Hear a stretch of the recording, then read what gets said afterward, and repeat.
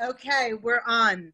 It's Dun, live. da, da, Start again. No, it's live from the table, the official podcast of New York's world famous Comedy Cellar, coming at you on Sirius XM, Raw Dog 99, and on the Ridecast Podcast Network.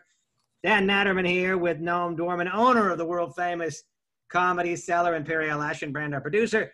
And tonight we have with us one of the Comedy Cellar regulars. Huh? No. Well, you're more than just a regular. You're a legend. You're part of the history of the club. The very fabric, the walls of the club impregnated with your wisdom and genius. Colin Quinn is with us, and you know him from Saturday Night Live. You know him from his numerous one-man shows, An Irish Wake, among others. And he has a new book out called Overstated. It's a coast-to-coast roast of the 50 states. Please welcome Colin Quinn to our show. The title of my book was by Phil Hanley. Was it really? Yeah. No. Really? At the cellar table, he said it to me. How about Overstated? And I was like, oh, Phil, it takes a Canadian to name a American book. Well, go ahead, Dan. I know that I've seen you, Colin, since before the pandemic. So Yeah. I don't think I have. Maybe I have. No, you haven't. Were you at Rachel's birthday party last night, by the way? I wasn't there. But I was not there. Okay, Rachel Feinstein had a birthday, and I didn't go, but I thought maybe Colin did. Anyway, no, do you want to start off with the book or with the debate last night, which everybody's talking? The book, Colin's book. The book. We'll get to the debate later. Okay. Well, Overstated, a coast-to-coast roast. So let's hear a little bit more about it. Oh, Jesus. I don't know. I mean, it's basically each state I go through, as you know, as traveling comedians, I've been to 47 of the 50 states. I'm sure you have a similar record. And so I just said, let me write a book where I just, basically go through all the states as we get ready for this breakup of a country. You want to kind of go do a meditation on what each state's personality is, what they meant, what they were, how they got around, and how they are now. So that was basically it, Well, I assume was based because I saw your last one-man show wherein at the end of the show, you did a quick rundown of the 50 states. I assume this is that idea, but in greater detail. Yes, exactly. Those were one-liners. This is like, a chapter in each one. Well, but it's basically, yeah. Oh, no, Colin wrote this book. He started the show writing about 2-3 years ago already, right? And you had this dumb idea that the country was coming apart, like there was some real dissension and that there's some tension, and events have not worn it out, Colin. Things are harmonious as ever. What were you thinking? I mean, it really is gonna break up. I mean, I can't imagine unless something catastrophic happens or just like a supernatural event. Because no one's really like a global pandemic.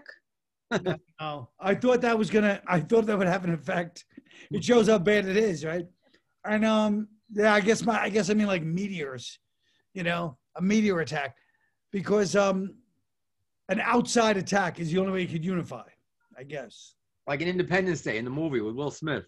Yeah, but there was nobody left. Colin, are the divisions that we have are not necessarily as clean as they were back in 1861, where some states were slave states, some states were. That's right. Now there's division within a state, within a household. Well, within I mean, it brings to mind, not to keep being cheerful, it brings to mind Bosnia, when it was sort of the rural against the cities, in the 90s. And for that matter, Rwanda, when it was, it was Hutu and Tutsi, but it was also the Hutus were more rural and the Tutsis were more village, city type people. So Colin, in all seriousness, how would you see? Did you think I was joking when I brought up Rwanda and Bosnia? No, but I'm asking, like you hear a lot of people thinking about how, like in all seriousness, the country could really come apart. And I'm wondering, like, what would that actually look like? Like, would we actually fight, or what would happen? Yeah, I mean, right now it's a war of the phone, you know. But I mean, I can imagine it being like a place you may be familiar with, a little place I like to call the West Bank. Ah, You know, where people live together, but these things happen. I don't think that, Noam, I don't think we have the stomach for some reason in 1861, war seemed more palatable to people. I guess they were used to dying young. But now we're a little bit too pampered. I don't think that anyone's going to be willing to go to war to save the Union. I would imagine if a serious secession movement came about, at this point, we just say, okay, goodbye and good luck. No, but what we're saying is, what if it's not a secession? What if it just breaks out into like the West Bank? You know what I'm saying? Where people are living, fighting. There's different groups fighting. You know, I mean, over West Bank's a good example actually, because you got, you know, Hamas and Fatah, and you got the Palestinian, the Palestinian Authority, and then you've got two different groups in Israel. You know what I mean? So it's like constant fights, but not really anything that ever gets settled or gets declared. You know. Do you actually think it would happen?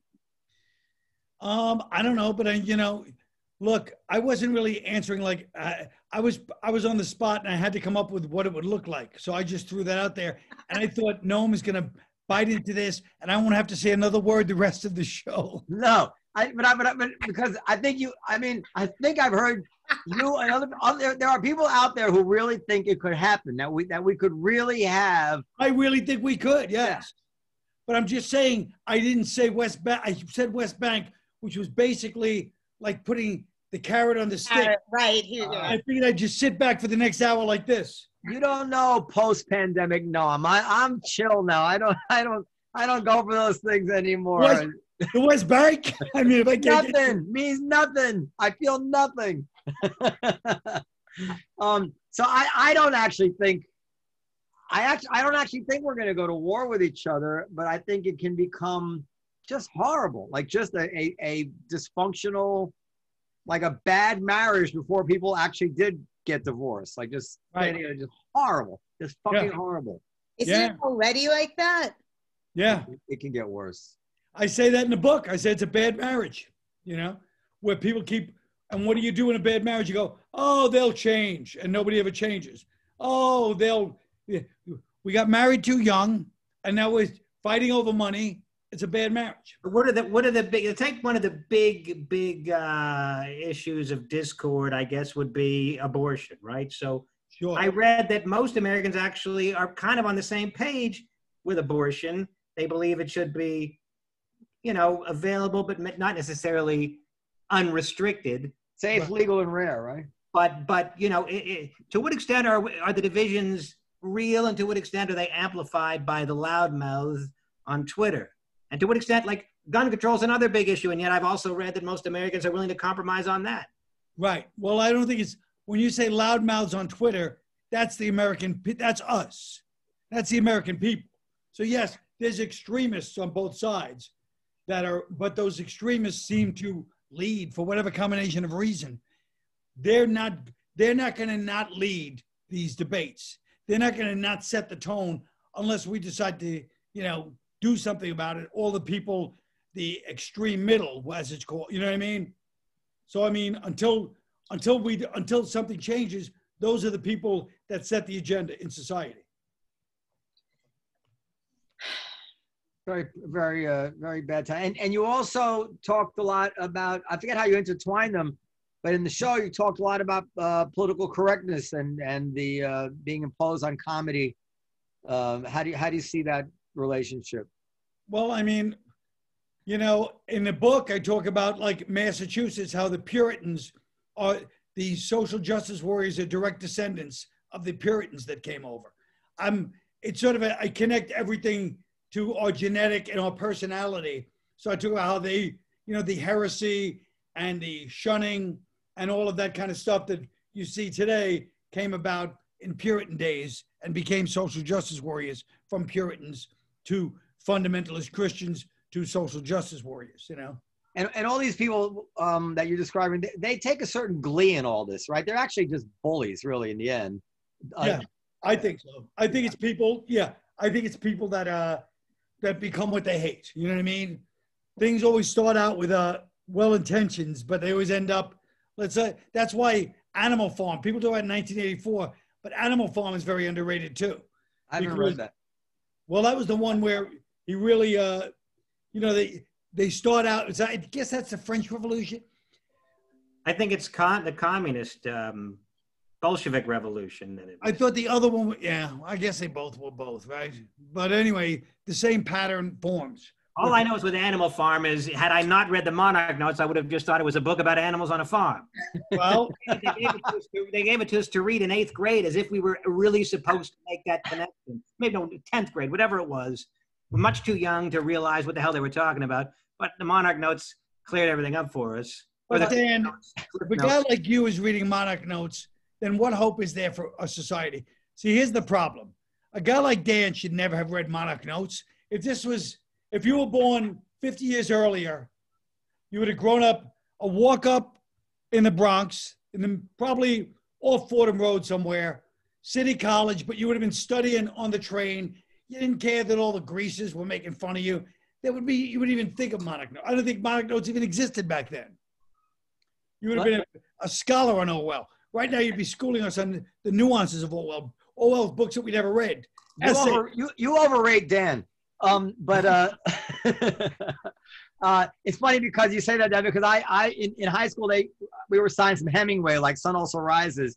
Right. I remember, and I got the Modern. I was thinking, this is totally uninteresting to me. And then I read it much more recently, like 5 years ago. I read The Sun Also Rises and The Great Gatsby, and then I realized they had no business giving this to a high school kid. Everything there is adult, and by the way, it's also written at a time where they don't even spell it out.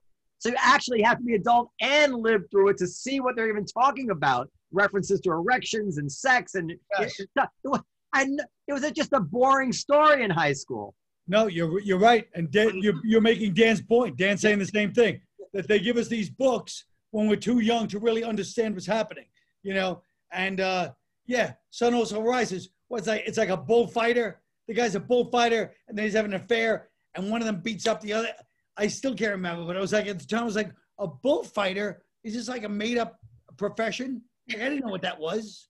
And by the way, so just the other thing about the social justice warriors, so it's related. I keep calling her Elizabeth Barrett Browning. It's Amy Coney Barrett, right? The new Supreme Court justice. Right. Well, let's call her Elizabeth Barrett Browning. So she's adopted two young Haitian. She has two young Haitian children that she adopted. I guess they were victims of the earthquake there or something like that. And like Ibram Kendi, you know, the guy who wrote How to Be an Anti-Racist, and various other people on the left are attacking her for having adopted these Black children. They're full of hate. And it's like, you really begin to wonder. I could actually, I'm sure, give you an excerpt from Richard Spencer, the white supremacist, and give you an excerpt from Ibram Kendi. And if I just didn't mention the colors, you wouldn't know who was who. The logic is exactly the same. Well, that's what they always say about the extremists always end up on the same. Yeah, exactly. Yeah. I mean, it's just, what's going to become of that in America where, and we've all, except for Periel, we all grew up, you know, people will say, oh, you just think that way because it's when you grew up, but it's true. We grew up at the time when the goal was to make race as irrelevant as it could possibly be. Right. And now the goal. Well, to make it so that it would, not that it's irrelevant, but that there's no strict protocol that you had to follow if you decided to be a human being who lived in a world with other races. Well, I think I mean, I won't quibble over the word, but I think I heard Sam Harris say, like, you know, who can tell you how many blondes there are in the military? He says nobody, because nobody thinks that matters. And we hope that's what, that someday we wouldn't care. Who cares how many blacks there are? Right, who cares how many whites there are in the NBA? Nobody notices that stuff. No, it's true. Yeah. That and now the goal is exactly the opposite. And if that's the goal, we're going to be at each other's throats. I mean, that's just the way it is. Well, I hate to you know, go back to the beginning of this, but what do they call it? Balkanization. Bosnia. and the Hutsis and the Tutsis. And the Hutus and the Tutsis. Hutus and the Tutsis. What were you saying? It's not like Jerry Lewis. Hutu Tutsi. Go ahead, Periel. You're right. Periel's a woke. Periel is a social justice warrior, by the way. So nice to have her here. I mean, It's a relatively benign one and not overwhelmingly sanctimonious. I guess, thank you. I just wanted to hear what, other than the thing about the kids with Amy Coney Barrett, who, I mean, I don't know about these children, but other than that, I think that she's a complete nightmare. Of course you do. Well, there is a piece in The Guardian. I don't think they should be confirming a justice right now. Don't get me wrong. But that's not to say that she's some sort of horrible person. Well, I mean, I'll throw this out there, which I pulled for this conversation. Barrett, this is from The Guardian, so let's start there. A federal appeals judge has declined to publicly discuss her decades-long affiliation with People of Praise, a Christian group that opposes abortion, and this is the best part, holds that men are divinely ordained as head of the family. Ooh. Well, somebody ought to tell her husband that, because she seems to be the breadwinner. The group leaders teach that wives must submit to the will of their husband. Oh, come on. I don't believe any of that stuff. Why not? Why don't you believe that? Because look at the woman. Saying it. Because she's a federal appeals court judge. Now she becomes Supreme Court justice. Does that sound like a homemaker? You can still be living in a nightmare personal situation. All right. Peggy Noonan wrote a long column like about. She got Tina Turner. She's like the Tina Turner of the judicial system. Peggy Noonan wrote a column about this People of Praise thing, the Wall Street Journal this weekend, and she just debunked most of it. It's all a bunch of malarkey. I mean, they're religious Christians. They have a right, but no, and those, I know a lot of those Christian types. They do say that the man is the head of the household. They say that. Yeah. You know what I mean? And they're anti-gay and they're anti-gay marriage. Yeah. And you know, I assume my definition. It's true, but I think it's also a mark of what you just said at the left, which is, I don't know about these children. You do know about these children. He just told you. So let's not pretend that she isn't being. Wait. Let me just say, I'm Roy Innes. Let me just say that on the left, what they do a lot of times is when they get their extremists who are just as bad as the right extremists saying things like attacking somebody for having Haitian children, they go, I don't know about that story. Of course you know about it. He just told it to you. Okay. There's no condemnation. Wait. No condemnation on the left when these kinds of things happen. And I feel like guys like us would be more reasonable to go, oh, yeah, on the right, they're psychos. Okay. So I only said I don't know about these children because I haven't read about that part. But I can say, the only thing I can say about the children is that it's very unfortunate that she's probably indoctrinating them to hate gay people. But is it less for? but better they're indoctrinated than, you know. In a home. At least they have a home. Yes, to be indoctrinated to. But that was a good one. I'm skeptical that they're being indoctrinated to hate gay people. They might be perhaps indoctrinated to feel that marriage should be between a man and a woman. I don't think they're being indoctrinated to hate gay people. You know what they say in Haiti? Not Adam and Eve, not Adam and Eve. YVES. I'll read you a little excerpt here from the Wall Street Journal, since Periel's got her, her panties in a bunch, or whatever that expression is. Whoa. Joanna Clark, a local leader, People of Praise in Portland, and the head of the Trinity Academy, a People of Praise school, also appears to be failing at submissiveness. I consider myself a strong, well-educated, happy, intelligent, free, independent woman, she laughs. She has a doctorate from Georgetown. Trinity's culture is distinctly Christian, but purposely ecumenical.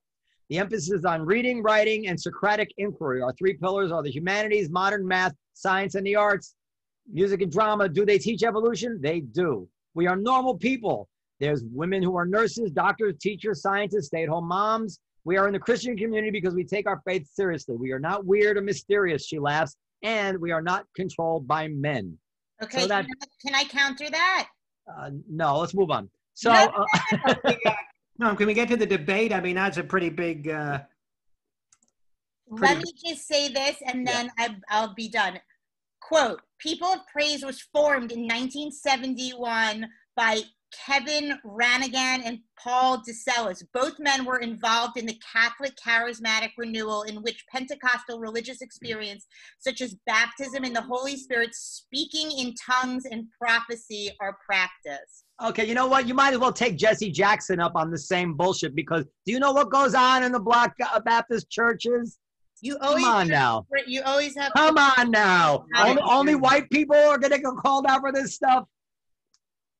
This is religion. And by the way, that's very close to the argument about how, like, the Republic, the Democrats were the party of slavery and Jim Crow. I mean, who knows what happened? I don't know what, I don't know what 1971 founding had to do with it, but there's no evidence that this woman is anything other than a genius. And there's been liberals who worked with her writing columns in the Washington Post saying, I totally disagree with her on stuff, but she's more than qualified to be a justice.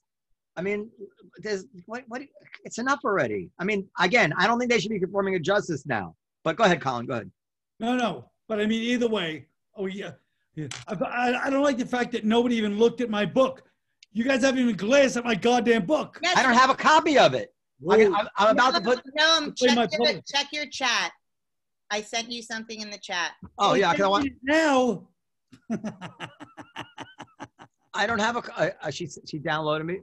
I don't have a copy of the book. How do I get a copy? That's true. I'll get you a copy.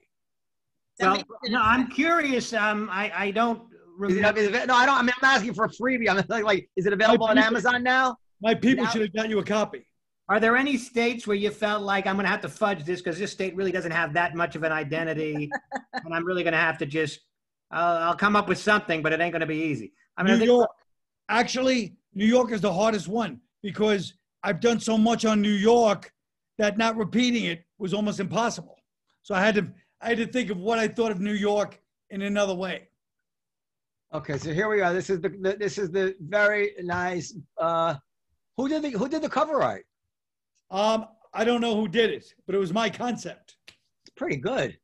Hey, phone. Overstated. Although I didn't come up with going over the waterfall. I just said on the boat with the phone, so I shouldn't say the waterfall. That wasn't my, yeah, they did a good job. Did you include? I know it's the 50 states, but DC might soon be a state. I don't know if you included DC. And I think you guys will appreciate what I thought of.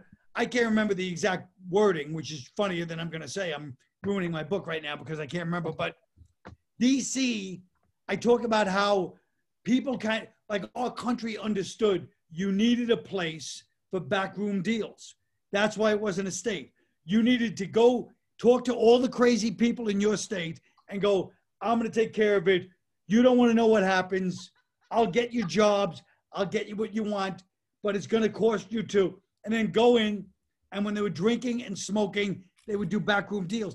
And now nothing gets done because when you can't have a little bit of corruption, that's how it goes sometimes. That's amazing. Well, I really do agree with you. And it's funny because, man, this is the way to get into debate. I've been having some conversations lately. I mean, and you see it better than ever now after the debate. We really were better off when the candidates were chosen in a smoke-filled room. Well, that's exactly what DC is supposed to be. The nation. I think I title it the nation's smoke-filled room. Exactly. I agree. Amazing. I mean, can you believe what we saw last night in terms of this is the two best people that America could throw? I was pleasantly surprised that it wasn't worse. Really? I mean, I was thinking, first of all, Trump didn't. I mean, he was very insulting to Biden, but at least he didn't call him Sleepy Joe. It was embarrassing. It was. You expected anything different, though? Nick DiPaolo would have been kinder. It was, what's that? Nick DiPaolo would have shown more forbearance than. Yeah, it's embarrassing. Nick DiPaolo would also probably be a better president. Well, so wait. But by the way, just before we do that, just let me just show you guys something that was in my daughter's Zoom class. Tell me what you think about this. This is what I pay my taxes for. This is what she's learning. Can you read that? Fairness or equity does not always mean equal. Fairness means treating people according to their needs. Oh boy, hey, we all know that. That line sounds familiar. Also known as from each according to need, to each according to their ability. Yeah, that's this is what they're not. The Guardian, Periel. I'm sure they get a copy of the manifesto on their desk before they do the editorials. Wait, I have a question. Does the one on the left, the little guy, are there 2 eye holes through that fence for him? We'll assume there aren't, for the sake of it's three people on the left. They seem like African American people. Right. And they're standing on boxes, and the littlest kid is not tall enough. The box is not tall enough. So the dad, assume it's the dad, gives the other kid the boxes so now they can all see over, which is fine. Of course, that's very simple. Now, what happens if there's not enough boxes to go around? That's when it gets interesting. Why do you decide? Look like they're wearing yarmulkes also? No, but I mean, I have no problem with that graphic in terms of being nice, but I do wonder, what are they doing? Like, what does this have to do with reading, writing, and arithmetic? I mean, why do they think it's okay to be teaching my kids communist adjacent stuff? It's not communist adjacent. That was right out of the manifesto. That might be the most fair. That's lazy communism. They don't even bother with something original. They have to go with the most hacky line in all of communism. And what does it mean, fairness means treating people according to their needs? Are they saying that fairness means that you have to give somebody a spot at a college because they need it? What do you think it means? It's blatantly there. It's marked. I mean, they couldn't make it clearer for you. If you can't see over the fence, you're supposed to get an extra fucking box. Well, is that what they mean, or do they mean that if you don't have the intellectual skills to make the same amount of money as somebody that's smarter than you should get extra money? Look, let's be honest. These are. I mean, we all have sympathy for the idea of fairness and equity, and we all also realize that these are very, very tough questions as you try to implement them in various real life scenarios. Some of them are quite easy, like the dad doesn't care because he can see anyway, right? That's the example. But these are 4th graders, and they're just not ready for this. Their brain at this age, it's brainwashing. In the 10th grade, they can teach them these concepts and challenge them in various scenarios to work it out and to understand the complexity of it. But at this age, they're just literally teaching them stuff that they can repeat. A catechism. Is that what they call it in the church, Colin? Yes, catechism. I don't know if I entirely agree with that, but I do have a question. Colin, is there a state that like most surprised you in a pleasant way that maybe you had some like assumptions about, or? No, I mean, but well, the surprising facts was like when I was looking at a little bit of Little Rock, Arkansas, for example, and the famous Little Rock, the kids in the school, and Paul McCartney wrote Blackbird, the song Blackbird. Of course. He was inspired by the Little Rock case. Oh, wow. So when I realized all these years, Charles Manson was right.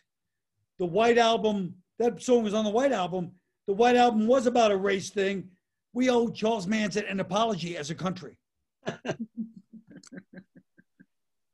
I figured out a way to get into the debate. Go ahead. What do you want to say about the debate? I was going to say the way you were to say. You better have a lot to say about it, Dan, the way you've been chomping at the bit on this goddamn thing. Well, the big story, the big issue, in fact, I got a friend of mine from college that I will not reveal the name of, sent me a text saying that your boy, he called Trump my boy, because once or twice I defended something he said, not because I voted for him or plan to in the future. Right. He said, your boy told the Proud Boys to stand by. Are you proud of that? Proud to support that? So I felt that was a bit rattling, to be honest with you. I was very, that rattled me. What did? The fact that I was basically accused of having Nazi sympathies. Yeah. And being told that my boy, that Trump is my boy, and that am I proud of myself for supporting his support of neo-Nazism. Yeah. When all I've done is here and there occasionally defended a particular thing he said or position that he's taken. I've told you to delete Ted Alexandro's contact, but you don't listen to me. You know what? Ted is not that punishing. I know he's not. Well, I was about to say, I mean, it sounds like this person just is kind of an asshole. Maybe you should take their number out of your phone. This person is a dear friend and an old friend, and I just feel that it almost doesn't make sense. Like there's something weird going on with him, and it seems to me that he's something odd is happening with him, because this is not the person that I've known all these years. But So Dan, so let's read the transcript. Now, as I'm reading the transcript, I realized that it went by so fast that this transcript is not accurate, but I'll correct it from memory. And it says, Chris Wallace, you have repeatedly criticized the vice president for not specifically calling out Antifa and other left-wing extremist groups, but are you willing tonight to condemn white supremacists and militia group and to say that they need to stand down?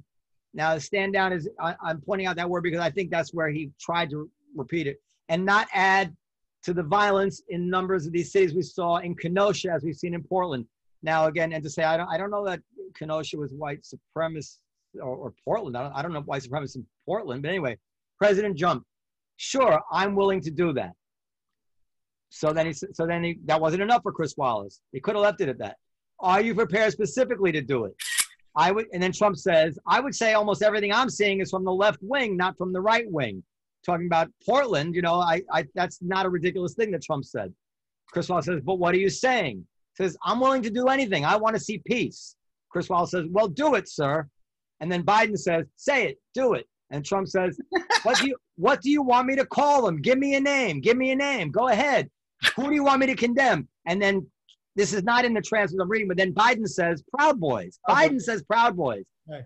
And Chris Wallace at the same time says, white supremacists is the right-wing militia. And then Trump says, Proud Boys, stand back and stand by. But I'll tell you what, somebody's got to do something about Antifa and the left, because this is not a right-wing problem, this is a left-wing. So what I saw when I watched it, and I didn't realize it would be as significant as it was, is that they're like badgering him, and Biden said, Proud Boys. Okay, Proud Boys, stop, stand back and stand by. It doesn't seem to me, although it's true, if you read it, it sounds like he's saying, wait for my orders. Yeah, stand by. The issue is the phrase stand by. But it didn't seem to me at all like that's what he meant. Go ahead. But here's the problem. Here's the problem. But now he should correct it today. He needs to correct it today. No, his problem is this. He didn't correct it today. He said the same thing today. But really? Yeah. I take it back then. I don't think he said. He said, I never heard of the Proud Boys. Okay. Right? I mean, never heard of the fucking Proud. But here's the point: is that he didn't have to be badgered if he had just said, I denounce white supremacy. Instead, he's like, he did. No. Well, no, you're right. You're right. He didn't. His problem is he has no class. He doesn't have any class. And that was the problem in the debate last night. He's a low class guy. You've said the same thing to Noam. He has no class. He has no generosity. He doesn't know how to have a debate. He doesn't give it. He's one of those death-devouring figures. It's disgusting. Okay, I'm gonna tell you why go ahead. You finish, Colin. I'm sorry. Forget about Republican or Democrat. You see it. He's an apocalyptic guy. He doesn't care about Republican, Democrat. He only cares about destroying everything. That's his goal. He's the guy that loves to sit back and watch it fucking burn. And last night was a little bit of that. You know? He doesn't give a fuck. If he really gave a shit, even if he was lying, he would have said, I renounce those white supremacists. He doesn't care if this whole country kills each other.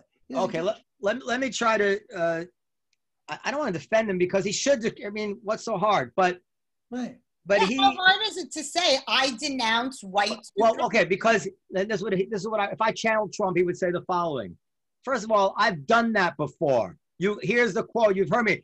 He said in Charlottesville, I'm not talking about the white supremacists. I condemn them unconditionally. Right. He said it before. Second of all, Chris Wallace is talking about Portland, which is a bunch of left-wing crazy, and you're putting white supremacy on me. Number three, it's distasteful to have to denounce something because you've overlaid it on me when I've done it already, and I'm Donald Trump, and I fight back. That's exactly it. That's fine. But part of being a president, a big part, is trying to calm people down. Yes. And if you have to answer something, if you have to make a statement you made a few times before, that's a big deal. Just do it. So let me say, you're not supposed to be like, fuck you. It's like, yeah, that's great for an individual. But when you're holding a delicate country that's about to explode, could you just suck it up and just say it? Let me separate the two issues, because on the question of whether he's acting presidentially, there is no daylight between us. Obviously, he's not handling this right. Obviously, he's throwing fuel on the fire. What I'm inquiring into is whether or not this is proof that Trump is a white supremacist, or whether or Trump is actually just a guy who says "fuck you" to whatever you want him to do. Right. Briefly, would you say that stand by was he misspoke when he said stand by? Well, I mean, if you're telling me today he had the chance to take it back, and then I'm, even though in my heart I mean, it just sounded like he just came out with it without a moment's thought. If he refuses to take it back, I'm not gonna put my head on the guillotine and says he's acting like he meant it, right? But I just want to remind you, Saddam Hussein didn't have weapons of mass destruction. No, you're right. But every time they ask Trump about any of this stuff, they go, so anytime you hear him about any white supremacy, he goes, I don't know what's the matter with this guy. Didn't he also say something about like not conceding even if he loses? Like he encouraged his supporters. Yeah. Like, okay, it really does bother me, however, that at a time when we're seeing constant violence in these cities, including in New York, we had scary nights. Absolutely. That we're dredging up something that happened something serious that happened from white supremacy, and whether the subject really should be right now the fucking left-wing violence. Absolutely, but guess what? Here's why he's such an idiot.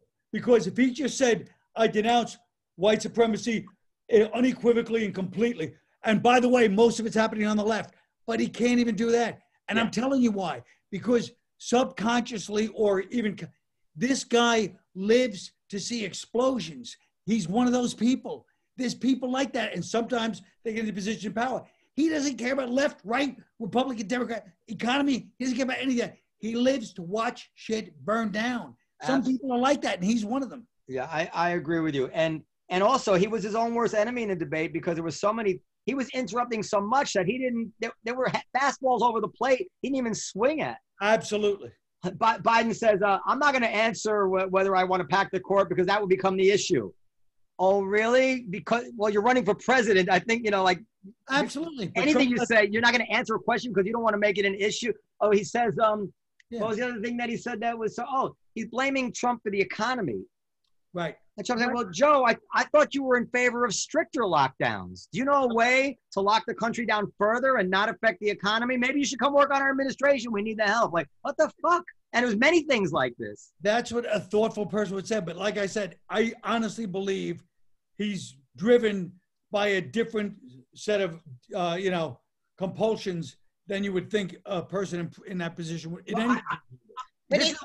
I have an idea about it, though, and this also goes to his thing about the mail-in ballots and all that stuff. I think that he operates from a rule of thumb, and in his past life, this is not a stupid rule of thumb, which is to keep maximum pressure on the other side in every way that you can. Not that you know what's going to happen, but you know that if they're under pressure long enough, something will give, something will break, their cracks, their weaknesses will expose, you will fuck them up. So he is keeping maximum pressure in every way that he can on the left, on the Democrats. He doesn't know what's going to give, what opportunity is going to create for him, but he knows from a lifetime that it does create opportunities. But the problem is, it's not a patriotic way for a president to behave. Because we're the victims of all. It's fine in business. It's fine in business. Because you just said it perfectly. He doesn't know what opportunity is going to create for him. Right. Because that's all this is. He's I'm telling you, he's driven. He's not even driven by success in business. Do you think a debate's really the best way to inform the public of the candidates' positions? Maybe they should just each get an hour of TV time where they answer questions and respond. Separate. Yeah. Of course. I mean, this isn't to really inform the public. I mean, this shit is just like a jerk-off fest. I don't agree. First of all, we did learn something about Trump before. We kind of knew it. What did we learn? We learned how horrible he was. Did we not know that? Well, I mean, I know a lot of people who are super clear on that before last night. Yes. Those people that you're referring to knew all this, always. But, first of all, those people of The Guardian hate Joe Biden and Kamala Harris too. There's nobody far left enough for them. No, I mean, I don't know. I'm saying, Kamala Harris is a cop. It's like, oh, imagine having a law enforcement person in society. That's a terrible idea. No, but it sounds to me like you were driven even further into the Biden camp last night.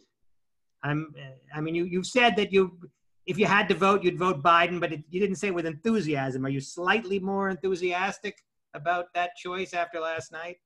Well, I've told you this before. There are two timelines out there, and I don't know which is the right, less risky road to travel. The one timeline is a guy who is a loose cannon and can't separate his impulses from even his own self-interest, let alone the country's self-interest. And if he's president, he could do a lot of damage, but on a lot of issues, including the issues that matter most to me, which is protecting me and my business and fighting the woke and all that, he's aligned with me. I can't lie about it. And I'm not even against controlling the border, to tell you the truth. Yeah. No. On the other hand, you have a guy like Biden who clearly is a more decent guy and is going to have less less tempestuous and impulsive, but he may usher in a filibusterless left-wing smorgasbord, feast, and that scares the shit out of me. So I don't know. Right. That's a conflict. It's 6 of one, half dozen the other to me. Well, that's a conflict, and I understand 100% what you're saying, but you're not believing what I believe, which is that Trump is on a mission, and it has nothing to do with anything we're talking about. It has nothing to do with politics. It has nothing to do with business. It has nothing to do with even his own family. It's a mission. Carl Jung should moderate the debate. Get to the bottom of this. And Israel, by the way, I'm concerned about Israel. So what I'm saying is that I would support Biden because it seems to be the less risky, by far, choice. Yeah. But I don't say it with any assurance that after 4 years of Biden, I won't say, "Fuck, this is even worse." Right. Because Trump has an expiration date, and this wokeness, left wing, ultra progressiveness, this can go on for 30 years. It's disgraceful. It's disgusting. I know what you're saying. I know the conflict, and I think a lot of people are going through it. Yeah. What do you think, Noam, of Trump's? I know one thing, Dan. I gotta say one thing. I know that when businesses were being burned down in the city, the decent, smart people, like at the New York Times, were tweeting out things like, private property can be replaced. That's right. To vote for that mentality is really fucking difficult for me. That's a good point. Really difficult for me. Well, the good news is, Noam, is you're going to do what you do every election and not vote. Yeah. Private property can be replaced. I mean, what an outrageous thing to say. Disgusting. Yes. Yeah. And by the way, they found some dead store owners at the bottom of some of these stores. But never mind. Just so people at home know, if my business were to burn down, it'd probably take 5 years with all the permits to get it rebuilt. Maybe with the insurance money, paying 80%. In that 5 years, I would have no income. Right. Once it is rebuilt, to reconstitute a business 5 years later, after someone else has become the center, after someone else becomes the comedy seller, after Colin Quinn is hanging out at the fucking stand every night. 5 years, I'll be dead. I'll be at Comedy Cellar Boca. I mean, and the stress of it, Commie Poker, yeah, and the stress of it all, and I mean, you're talking about. Not to mention, you are, not that anybody's terribly sympathetic to it, but you are you are stealing basically from the insurance company in a sense. I mean, to the extent that anybody cares about the insurance companies. Oh yes. Yeah. So, what is your voting plan? I don't vote. Yeah, it's tough. I was really giving you an opportunity. Colin, I never vote. I never. You vote. have to vote this year. It's like the most important election of your life. Well, I mean, I'm going to give you a civics lesson on electoral college. It's actually not. It actually doesn't matter at all. No. It's not true. And you said an doesn't example. matter. You have to vote in Wyoming. But it's. I don't know. I can't explain why you should vote because you're right. It's probably not going to matter. That's but not true. Yet I feel in my heart you should vote, and you're taking the easy way out. I don't like what it does to my head psychologically. It forces me to root and defend and become part of the team. I don't like it. You don't have to do that. And you also set an example for people who look up to you and admire you, and God help them. But Colin, you vote. Yeah, I vote. And it ain't easy. It's not easy. Because every time I'm like, I'm just committing suicide. Yeah, it's not, you don't have to have fun doing it, but it's a really You don't have to enjoy it, and you can be wrong and regret it the rest of your life. It's still the right thing to do. I've gone into the voting booth not knowing who I'm going to vote for as I'm walking into the booth. That was the case with the first time with Obama because I felt that, at that time I was upset with Obama and the Reverend Wright, and that whole thing. Yeah. But I voted for him anyway. But I really was walking to that booth thinking, God damn America. I mean, even if I'm happy you brought the Reverend Wright because it's such a beautiful example. So Obama, his mentor who dedicated his book to, who married him and Michelle, was this Reverend Wright, who was hateful of America, hateful of Israel, said all these outrageous things about white people. And because it was Obama, nobody, I shouldn't say nobody cared, but he got away with it, got a pass. He said he fell asleep. Yeah, he didn't know. He went to church every Sunday, but never noticed the guy's feelings.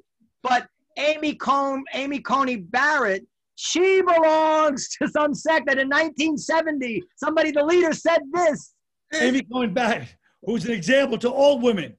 If only all women behave like this. Listen to me. I don't care if you go into that voting booth and you write in Colin Quinn's name.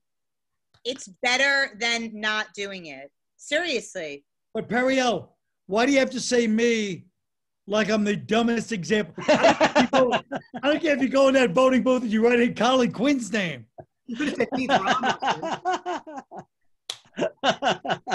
Yeah. No. Good job, Periel. I would vote for you in a heartbeat, Colin. I would feel so good about voting for you. I would much rather vote for Quinn than any of the two that we have. And I think he's probably. If I thought he could win, but I just don't see it. I don't think I have a chance. I think that if we could probably raise a pretty good campaign for you. I think you'd be surprised. I'd like to run for dog catcher. They would say he couldn't win as dog catcher.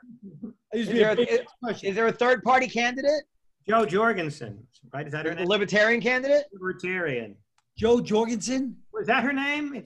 Yeah, I think so. Hang on. I don't know if I'm pronouncing it correctly, but spelled J-O Jorgensen. It sounds like a trans, person. And he's 63, which is young, I guess, compared to the rest of the field. Yeah, Jo Jorgensen. Plus, it's that Scandinavian blood. They stay, awake for a long time. That's if she's Danish extraction.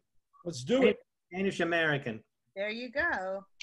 I would vote for libertarian. It's such a waste of time. Look at how far he's come. This is a major thing. Who's come? Oh, Noam? I don't want to vote. You know what? You're just going to get me to lie and tell you I did. Why don't you guys forget we have 4 weeks? A lot can happen in 4 weeks. The world could explode. We don't know what's going to happen. Well, I called today to get my... I assume you're voting for, you don't have to reveal, but I assume you're voting for Joe Biden. Me? Yes. Yeah, I hate to. I feel exactly the same as Noam about all the shit the left is up to. I hate it. But I can't, even last time, I saw Trump's name and I was like, I just couldn't do it. He's on like I said, he's just on his mission. It's too much. And even if he wasn't on that mission, even if I was wrong, which I don't think I am, and that he's not on a death-devouring psychological, he's so dumb, I just can't take it. Even though what Noam's saying is 100% right.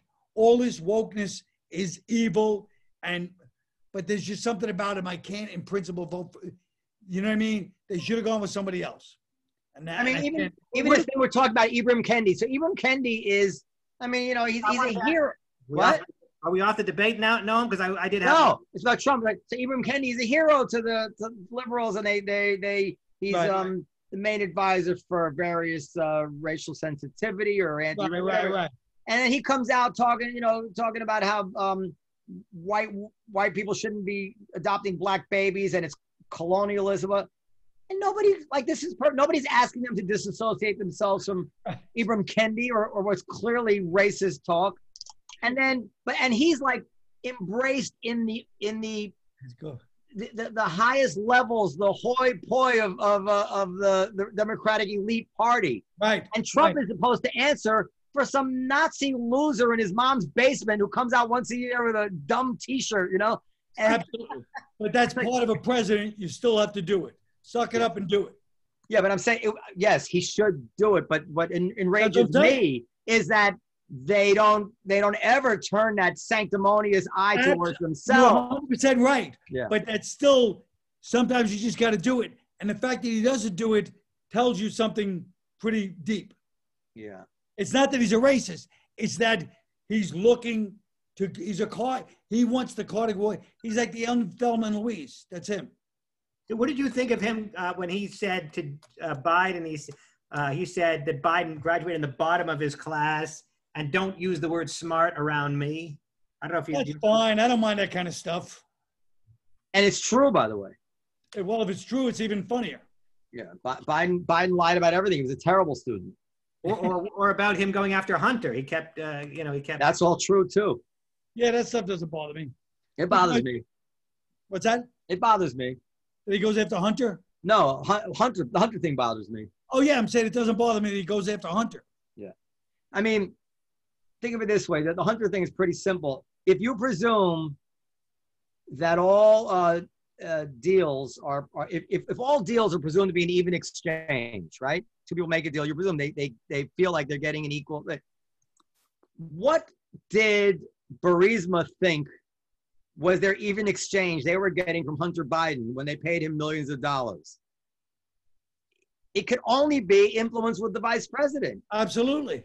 So that's corrupt on its face. And then when Biden went, now that doesn't mean Biden was going to deliver on it, or Hunter could even, he might have fooled them. But then when Biden goes and plays golf with these guys, Biden is kind of giving his tacit approval to the arrangement. Sure. And even if it just means that he knows that his son put millions of dollars in his pocket by kind of selling his father's name, even though he had no intention to ever do anything about it, that's disgusting. Yeah, but his son's like, Dad.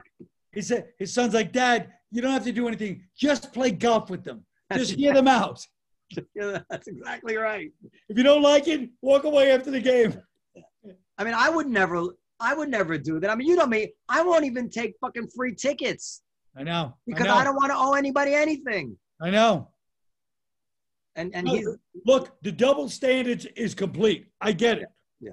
But I'm saying there's still something very, very sick and chilling about this impulse of this guy, Absolutely. No, he's a loose cannon. It's more than a loose cannon. There's something else. I was thinking, I'm sure many people were, as I was watching him last night, I'm like, this guy can go home tonight and blow up the world. This exactly. It's like, and if he really understood himself, he'd go, that's the only thing that's going to make me happy. That's who he is. That's who he is, I feel like, Now, having said all that, it would not surprise me at all that after the election, when he loses, if he loses, that he will actually concede and walk away. No way. He's going to incite a riot, the likes of which... Let me tell you why. It's because of what I said before. Because he sees everything in terms of leverage for what he wants to get out of it. once the deal, as it were, is done or failed, at that point you walk away and move on to other things. And he postures so much. Don't be surprised if in the end he says, when he realizes it's done, once he might take it to court, but once he realizes it's done, I expect him to leave. And not only that, I think the half-life on Trump as a cause is very short. I don't think anybody's people forget about him very quickly. I hope you're right. I do not think that's true, but I really hope you're right. My brother says it best about it because he's living he's the hero of all narcissist personalities because everybody's talking about him all the time. It doesn't matter if they're insulting him, attacking him, being nice to him, praising him. All we talk about ever is Trump, Trump, Trump. It's a narcissist's greatest achievement ever. Totally, 100%. Everybody's talking about him all day and all night, all over the world. That's what every narcissist wants. Of course. He's complete personality disorder, megalomaniac, narcissist personality disorder. Agree for all of them. By the way, I think I misused the word hoi polloi. You did. I was about to say something, but the momentum was such that I couldn't get a word in. But yeah, hoi polloi is lower class. Yeah, I hear. Well, it's just the common folk, but I hear it is commonly misused, and I think I picked it up from someone. I think because it sounds like hoity-toity. Yes. And so you confuse the two, much like Trump confused stand down and stand by, arguably. Whoa! Hey, full circle. Well, it's a callback. It's common technique. All right. What else?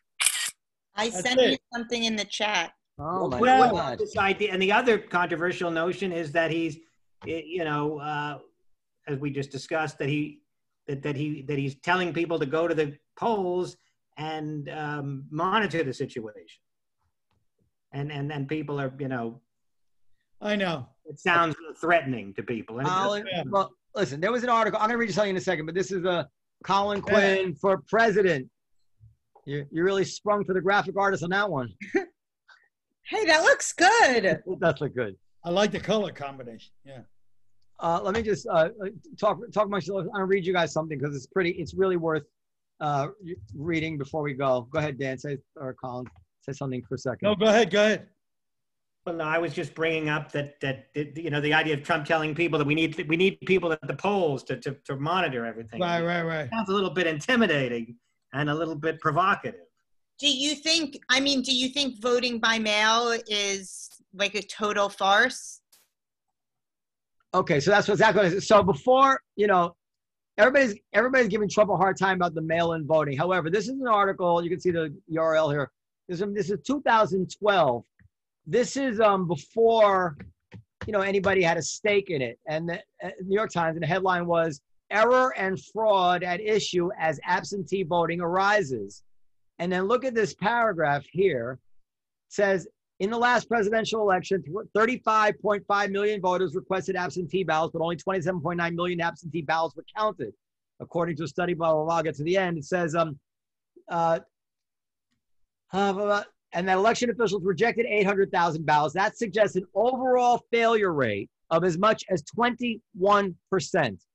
So back before there was any partisan side of these arguments, the New York Times was writing that there was an issue and that it could be as much as 21% of the ballots were at issue. And that's before it tripled in numbers or quadrupled. And that was also before Trump and the extreme motivation that people have to try to play game. So there is absolutely nothing ridiculous on its face about what Trump is saying, that this mail-in ballots is a very, very dangerous path for us to go on. As a matter of fact, you would think if he was good at what he's supposed to do, he would have had that New York Times article as a debate. He said, listen, this is what the New York Times said. When it didn't matter, when they didn't have a cause or a stake in it. He's not that smart, and that's why he doesn't. Every time you say Trump should have said this or should have done this, the answer is the same. He's just not that good. Well, somebody should have told him to say something like that. Yeah. But so I think the mail-in ballots is very risky. Hopefully Biden will win by such a wide margin that it'll account for that as well. Even if he's right that the ballots are risky, is he right to say to imply, insinuate that he's not going to go quietly? No, no, he's not right to do it. I told you why he does it. He does it because he knows from experience that if he keeps the opposition in a frenzy of pressure, that it will likely lead to some opportunity for him. They'll fuck up. They'll say something. They'll do something. They'll find some ballots. Otherwise, he feels like he's not actually fighting for himself. He's just leaving it to the wind, and that's not his style. Isn't this a This is like psychotic behavior, though. I mean, could you imagine talking? He psychotic behaviored himself all the way to the presidency. So you try to tell him that it's psychotic behavior.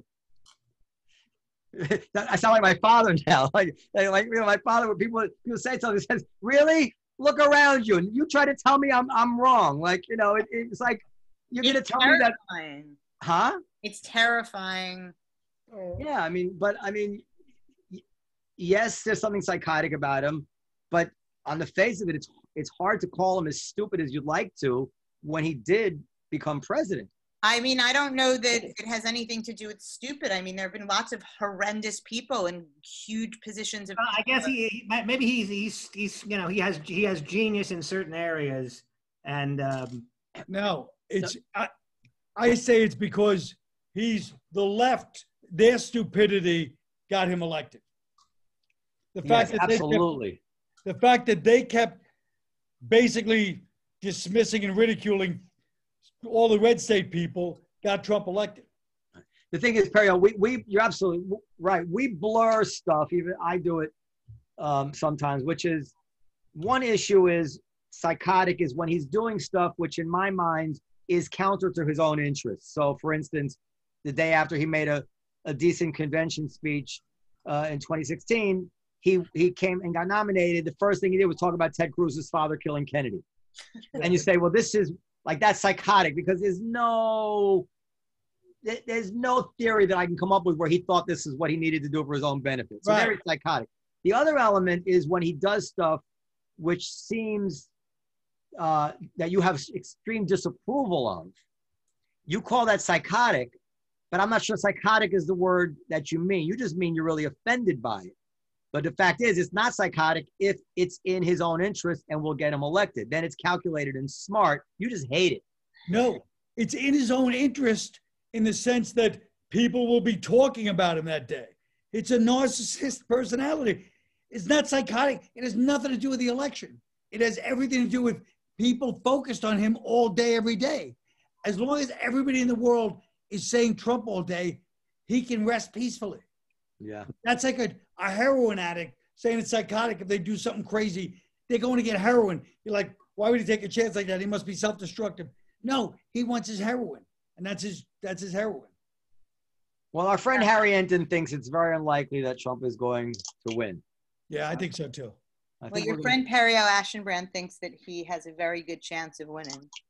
I think he's given most of the nation a twitch, and I think people have had it. Well, my gut tells me that he has a good chance of winning, but I haven't looked at the numbers. Harry has crunched the numbers, and Harry's a numbers cruncher. I got to call Harry and tell him, sorry, I got to go with Periel on this one, Harry. It just seems to me when I'm hearing very reasonable, intelligent people like Colin and Noam saying, you know what, I'll vote Biden, but when you guys are wavering and you guys are thoughtful, intelligent people, imagine, I'm just thinking all these other people that might not have the moral qualms about voting, but that they're going to. I'll tell you what's wrong with that. I'll let Colin say what he thinks. I think that Colin and I, well, this is the way I see it. People want to pretend that when they vote for one guy, they have to assume that everything about the other guy is horrible. But that's not the truth. The truth is you're playing averages. You're like a baseball coach. Yeah, this guy hits for power better. They got a better average. This guy is faster. This guy seems to, in this particular scenario, statistically shows a little bit. So you're choosing the one that you think will actually be better. But it doesn't mean that you think the guy you didn't put in there sucks or couldn't possibly, in retrospect, be the guy who would be better to win the game. You don't know. You're just like, this guy chokes. I mean, there's a million different situations. And I don't like Trump for very personal reasons, but I lean more towards his take on most issues, especially on the left.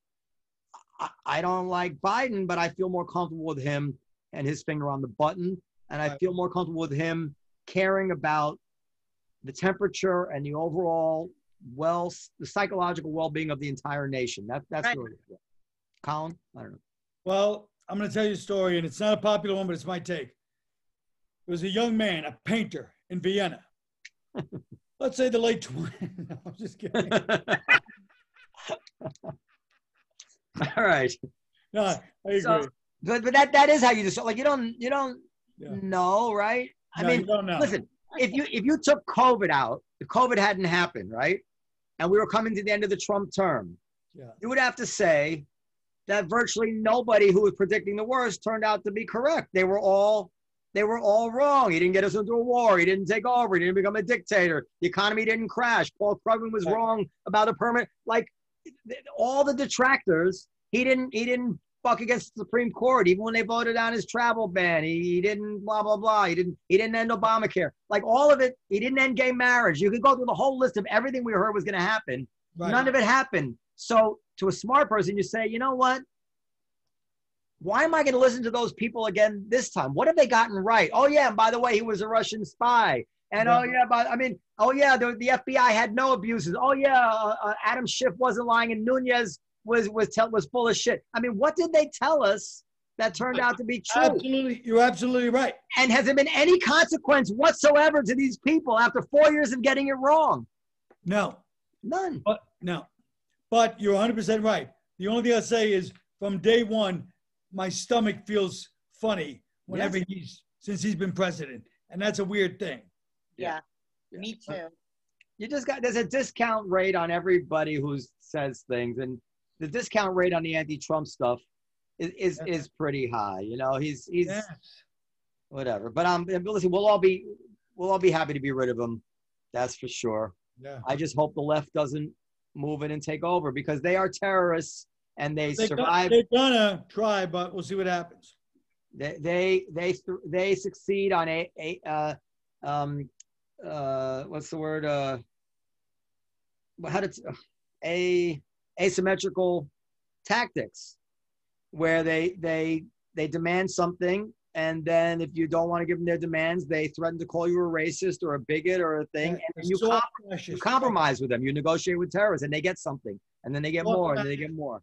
Yep. But maybe the answer is to have, to vote Republican in the Senate and the House to balance out, what you perceive as a guy in the White House that's beholden to the left. That's a good idea. And we definitely need a Republican mayor in New York. My God.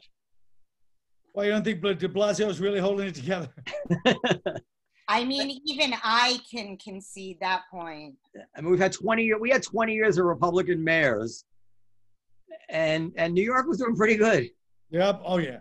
Yeah. I mean, compared to other cities. I mean, I don't, whatever. It's better than it is now in any event. Yeah. And Koch was almost a Republican. Koch would have to be a Republican by today's standards. Yes, he would. What, Colin, where can everybody find your book? Well, it was sold, except for the guy outside the Fat Black Pussycat with the table. Thank you, Periel. That's perfect. Nice, Dan. We should give him some copies. Yeah. That guy, because I'll bet he'll sell them. No, I don't want anything to do with him. I talked to him once, and ever since then, we just scowled at each other. Wait, I want to do this publicly for the entire world to see. This is Overstated, Coast to Coast, and buying now with one click. And of course, I'm going to buy it on the company card. I'm not an idiot, but I've just bought a copy of Colin Quinn's book. Did you do the audiobook, Colin? Yeah. Yes, he did. That's awesome. All right, that was fun. Overstated, guys. And we'll see you next time. Yes. Bye, Colin. Wait, Colin, let's the three of us stay on for a second. Bye, Colin. Bye, Okay. Colin. We have a little wrap up where we talk about the guests. Okay. So what else, guys? I'm gonna get do this, Colin no. Quinn for. Sorry, Dan. We don't usually do this, no. No, I just wondered what you guys want to, if you guys have anything else to say about anything. About Colin. No, because I felt like Colin had to go, but you guys weren't done. I would you guys be excited if I got us Colin Quinn for president sweatshirts to wear on the night of the election? Yeah. Sweatshirt. I could use a good quality sweatshirt. I don't care what you put on it. I'd rather have a Naturman for president. You can put on Periel for president as long as it's good cotton. And it's comfortable. I'm surprised you weren't more upset about the debate. I was really bothered by Trump. Me or Dan? Dan. Dan is tortured. I was upset, but I also came in expecting worse. I expect him. I was ready for Trump to really get even nastier than he did get, and to say call him Sleepy Joe and to make fun of his stuttering. Like whenever Joe started stuttering, I expected Trump to go. Maybe I was confused. That was the worst debate. I mean, it was the worst debate I've ever seen in my life. It was not even close to. There's no second place. I mean, it's not even like. There's not even one horrible debate, and that was it. I'm glad it disturbed you that much. I really am. But again, I came in expecting worse, so I wasn't the same. And I had the same reaction to Trump in general. I expected, the last 4 years I thought would be. The truth is, as you said, all the doomsday predictions generally didn't come true, except for a horrible pandemic, which nobody predicted. Well, some people predicted it. Well, they predicted that one day there'd be a pandemic and we'd be ill prepared, but it wasn't associated. And they were right. Well, I'm going to show you guys something before we go, if anybody's still listening. But this is the reality here, which is that, let me just bring this up here. So is this the right? Yeah. So this is. Let me share the screen. And this is why, the case against Trump, why not crazy, is a little bit, the lily's gilded a little bit. So this is, as of today, new confirmed cases, Europe versus United States. The red line is the United States. The blue line is the European Union. You see that? Mm-hmm. So the absence of Trump, this is the absence of Trump line. Right. It didn't turn out to be quite as important as the New York Times might have led us to believe. And by the way, the absence of Cuomo might have put this red line a little bit lower. Now, having said that, I did not control. I didn't do it. These are raw numbers. I'm going to do it in a second per million. But the reason I'm doing it by raw numbers is because the press routinely compared the United States to Europe using our raw numbers, comparing us to all around using raw numbers. So I think it's only fair to just reverse it. They always should have done it per million. But even per million, which I'm just switching to now, you can see that Europe is clear. This is the trajectory of Europe is up here. And the United States has been hovering in this area for, I'll let me lower it here. You can see for, a couple months already. Wait, am I an idiot, or does the United? Yes. What was that? Does the United States look like significantly worse than Europe? The United States was significantly worse than Europe. Like on day 140, you can see my mouse. On day 140, that's when people were writing stuff like Europe has us licked and we're idiots and blah, blah, blah, blah, blah, blah, blah, blah. But by day 220, it's pretty clear that the trajectory here is that Europe looks like they're going to be overtaking it. Europe already has overtaken us in raw numbers. But and of course, if you take out Germany, for instance, and the Germans seem to be like preternaturally good at being disciplined and wearing their mask. If you take out Germany, I believe Europe would show a much higher number than the United States per million people. And the question is what would Hillary or Joe have done that would have made that curve? I mean, hopefully they would have gotten us to wear masks earlier. Maybe they would have been better. I'm not saying that.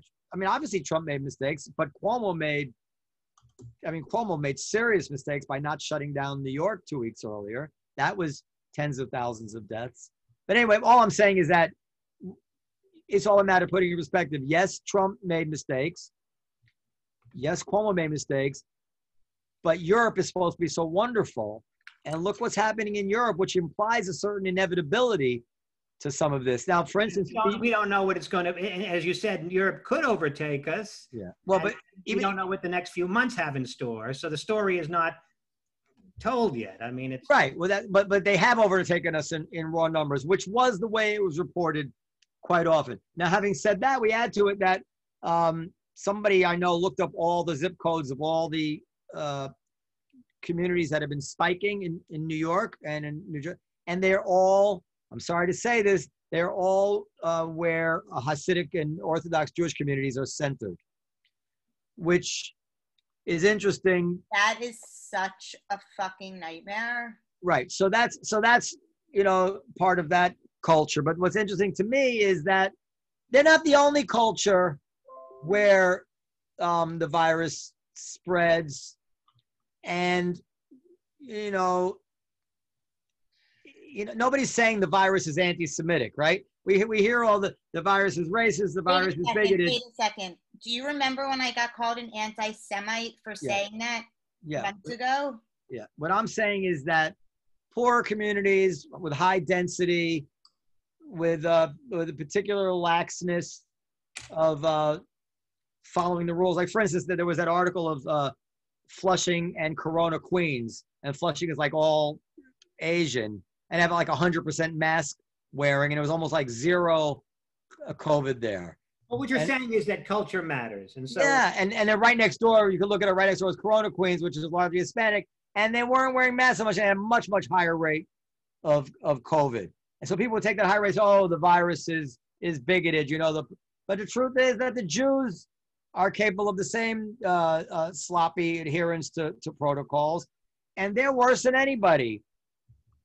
And I mean, no one has, you can't talk about it out loud, right? You got called an anti-Semite. I got called an anti-Semite. It was horrible. I vaguely remember that. I don't know. Were you called an anti-Semite, or were you told that you were saying things that had shades of anti-Semitism? I got called an you were what you said was a little, bugged me a little bit too. I don't think you're an anti-Semite, but the way you put it. I said exactly what you just said. No, the difference is I'm just stating the facts, because I think that we shouldn't be afraid to state the facts. And very often just stating the facts of what is real will get you in hot water. You were expressing a kind of distaste for them. No. Yes, you were.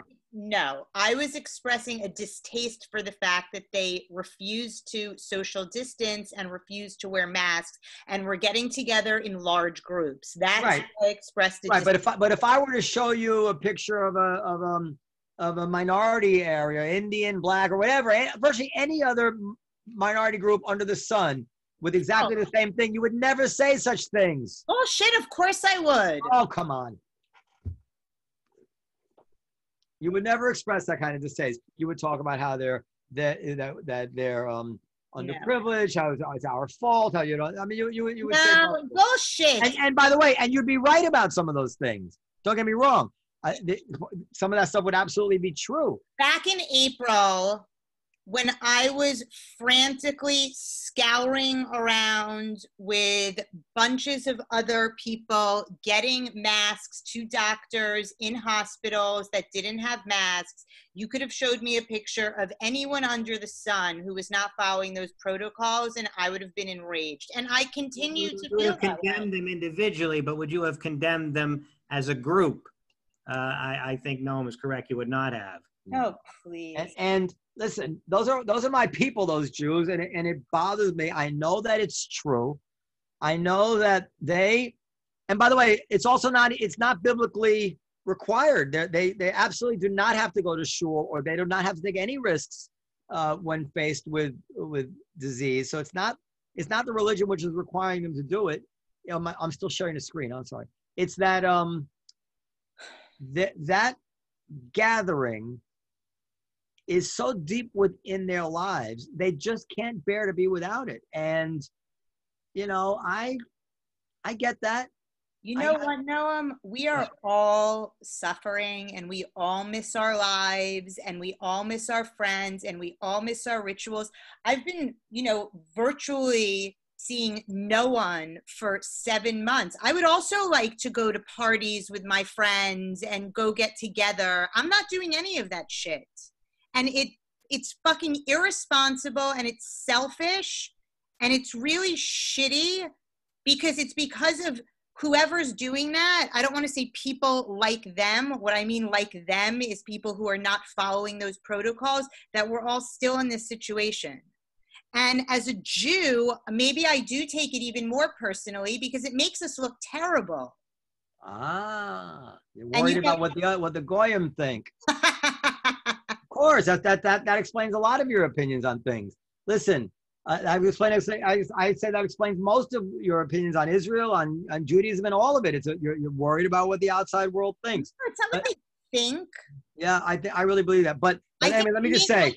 I want to go back to what you said about being selfish. So there is a selfishness to people who could get this and pass it on to outsiders.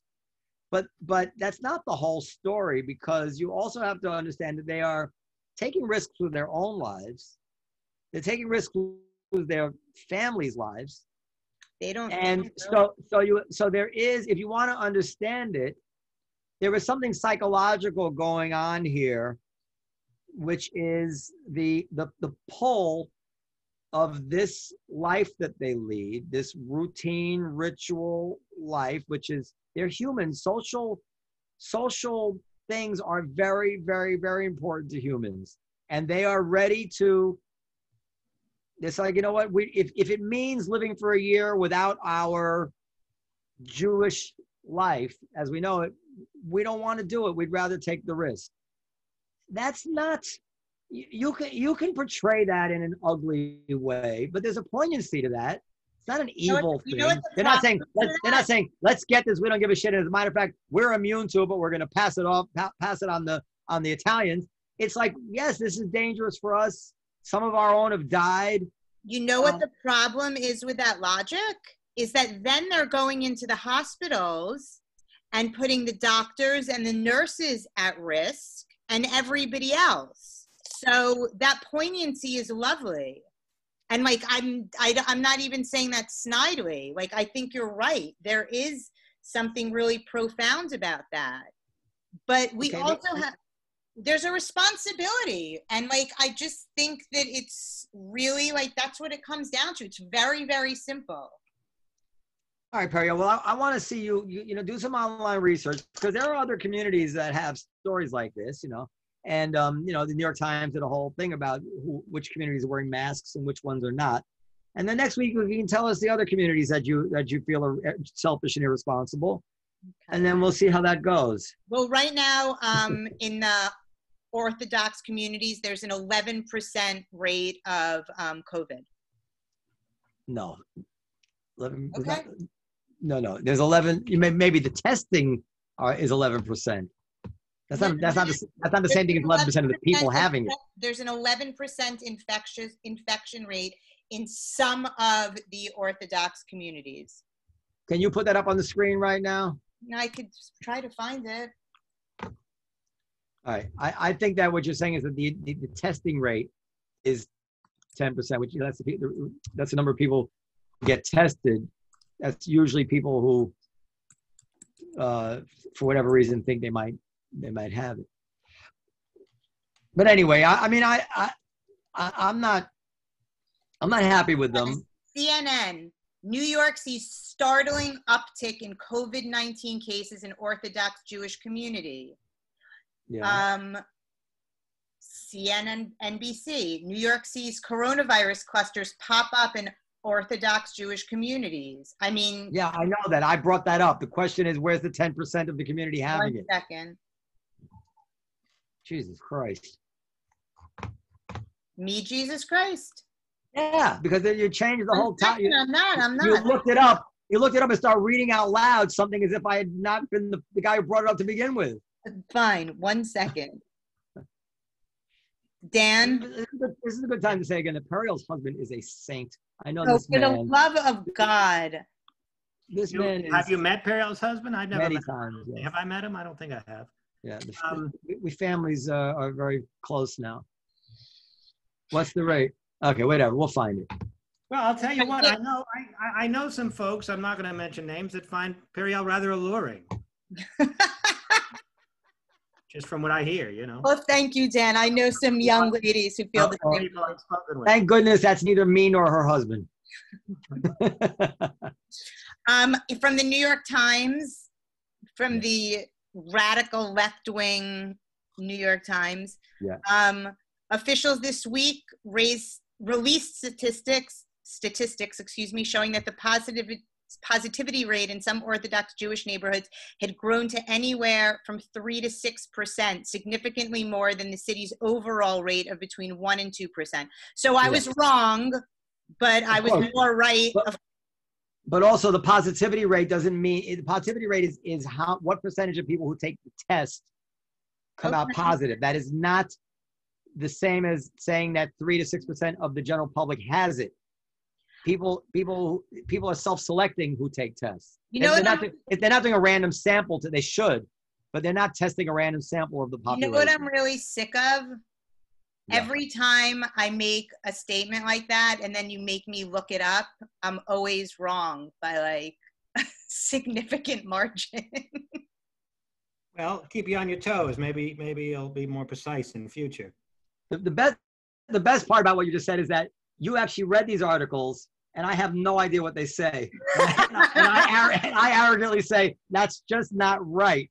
It's just based on my own inference of the world around me. And you actually, Well, I did the same thing last week or 2 weeks ago when Periel was saying that social media has caused a huge increase in suicide among teenagers. And I without knowing, I just figured, well, Periel's saying it and it sounds extreme. So I'm just going to say, no way. And when I looked it up, indeed, the jury is still very much out on there is more suicides, but the jury is still very much out on whether or not that's because of social media. Did you watch that? Did you watch The Social Dilemma? I haven't done yet. Okay, so I really want you guys to watch that. This is the thing. Periel says something, and unless she knows it exactly, you know, within 2 decimal places, the exact fact correct, you have to assume there's an over/under. And I'm going to tell you that you never lose taking the under. Okay, you just never lose taking the under at Periel. You can win money all day long just by betting the under on anything Periel says. Dan, have you been doing outdoor shows? No, but I have one scheduled. Actually, I put in for Friday. I don't know if they're going to give it to me, but Friday, right now predicting rain, so it may not happen. But yes, so I may be in the park on Friday, assuming that I get it. I get the spot that I put in for, and assuming it's not raining, I'll be in Central Park on Friday. What time and where? Oh, it'll be Sheep's Meadow at 6 p.m. I think, but that's, you know, again, I don't know. Okay, but well, Stand Up New people York, might want to know. You know, follow Stand Up New York on Instagram, and you'll get all their outdoor. They're doing a lot of outdoor shows, and people really seem to like them. And normally I wouldn't plug another club, except that Noam has no interest in pursuing outdoor shows. So fuck it. What does that have to do with my interest in seeing you promote them? I don't want to throw it. Well, I'm just saying you're not even trying to compete with them. Should I? I don't know. Well, I don't know. If it's too late anyway, because with the weather and the early sunset, they're going to stop doing it soon anyway, I think. I don't know how much longer you can do outdoor shows as the temperature starts to drop. Maybe through October you could. I don't think into November. Drive-in shows. I don't know if you can do it. Yeah, but again. By the way, just remind me, you know, what if one thing Trump didn't say yesterday? Trump was saying some stuff about the virus, which I think a lot of people in the middle, you know, between the 60% in the middle of the 20% wonder about, which is he was saying, listen, people want to get back to their lives in some way. They know what's safe now. They know how to take care of themselves. They know how to decide things for themselves, and they kind of want their lives back. I think a lot of us feel that way. We're not sure how we feel about it. And what I thought Trump should have said, because it's worth reminding everybody, this was presented to us as bending the curve. Does everybody remember that? This was never, what's that? Yes, I remember. Yeah, the lockdown was never presented to us as we're going to stay inside and wait for a vaccine. The lockdown was, remember the curves, we have to keep the rate of infection within what the hospitals could handle. That was the goal. And there was significant mission creep that once we did that, and we did it with a very comfortable margin, we forgot that that's what we had initially sold it on. We forgot that we were supposed to, once we bend the curve, then live within the curve. We were prepared to do that. And Trump is on pretty firm ground there, actually, if you want to go back to what the logic of enlightened people was back at that time. He's not saying anything in contradiction to what they had initially spelled out as what the goals were to be here. And if Trump had said what I just said, that would have been a very, very powerful debating point. Biden would have not had an answer to that. And I think that, maybe he will get it. What happened to that? Where did that idea disappear? Sort of, look, I mean, I don't think it's necessarily wrong to change strategy if you feel upon reevaluation that it's better to just stay inside. But at least acknowledge that indeed you've changed the strategy and you've changed the goal. No, I mean, and to blow my own horn, when I was wondering whether or not to close the Comedy Cellar, and I might have told you this, so I was emailing with Yasha Mounk, writes for The Atlantic, name dropping, but because he wrote some important columns about, shut everything down. And I asked him what he thought, and he thought it was very important that we shut down. And he convinced me, and that's why that was largely why I shut down early. But what I did write him an email, and I saw recently, I said, but you know what, Yasha, when it comes time to reopen, there's never going to be a good time. I said that because once that's it, I said once reopening means upping the amount of death, it's likely we're going to be reluctant to do that. So I recognized even then that this would likely happen. But for whatever that's worth, that doesn't mean that Trump is wrong, because we do need to get on with our lives, and we do have a lot of information now, and people who are at high risk are way better able now to keep themselves safe than they were back then. And people who are at low risk have way more confidence that they're at low risk. I mean, some people's risk of dying from coronavirus is no different or less than their risk of dying from the flu. So there's large numbers of people who are saying, I'm staying inside now for something which is no riskier to me than the flu. Would you, all these laws and everything notwithstanding, would you feel comfortable opening the cellar? No, I don't feel, it's weird. Like, I don't feel comfortable. I'm worried about it. I'm not eager to go down in a basement. I'm older, but just because I don't feel comfortable doesn't mean it's right. When you're reacting to something that you feel comfortable about, it's very, very unreliable decision making you're doing. You're just reacting on your gut. Like I talk about, like when my wife sees a kidnapping in Iowa, and now she doesn't want to let our kids take the bus. And it's real. What she's feeling is visceral. She just can't bear to let the kids out. She's afraid. But so she's not comfortable. But the question is it rational? The question is it rational? And where are you going to draw the line of what's rational? I don't know. I think that, like, I don't think it's crazy that they opened the colleges. Well, I don't think that's crazy. Shut down? I don't think they have, but like if you have colleges and you let the kids who have high risk stay home, we know that if 20,000 kids get it, you may not even have any deaths. 20,000 kids without pre-existing conditions, you might not have any deaths. So, to open the colleges and let the kids decide and give them the option to stay home, that's not crazy to me. I don't know whether I would go. I don't know whether I would send my kid. I know some people who have sent their kids.